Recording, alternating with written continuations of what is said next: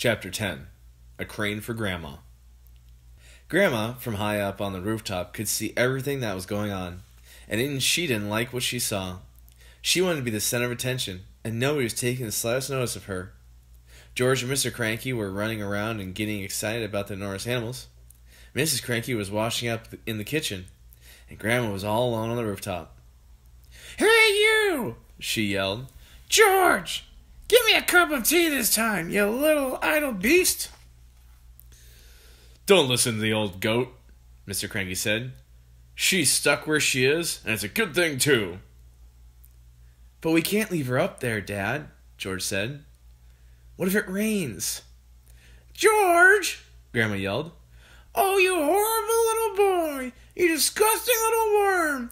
Fetch me a cup of tea at once, and a slice of currant cake." "We'll have to get her out, Dad," George said. "She won't give us any peace if we don't."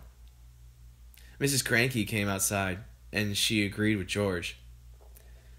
"She's my own mother," she said. "She's a pain in the neck," Mr. Cranky said. "I don't care," Mrs. Cranky said. "I'm not leaving my own mother sticking up through the roof for the rest of her life." So in the end, Mr. Cranky telephoned the crane company and asked them to send their biggest crane out to the house at once. The crane arrived 1 hour later. It was on wheels, and there were 2 men inside it. The crane men climbed up onto the roof and put ropes under Grandma's arms, and then she was lifted right up through the roof. In a way, the medicine had done Grandma good.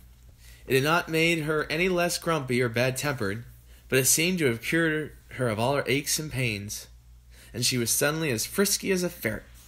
As soon as the crane had lowered her to the ground, she ran over George's huge pony, Jack Frost, and jumped onto his back.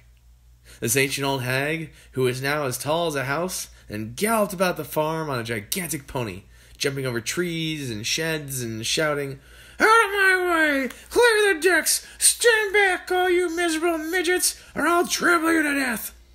and other silly things like that. But because Grandma was now much too tall to get back to the house, she had to sleep that night in the hay barn with the mice and the rats.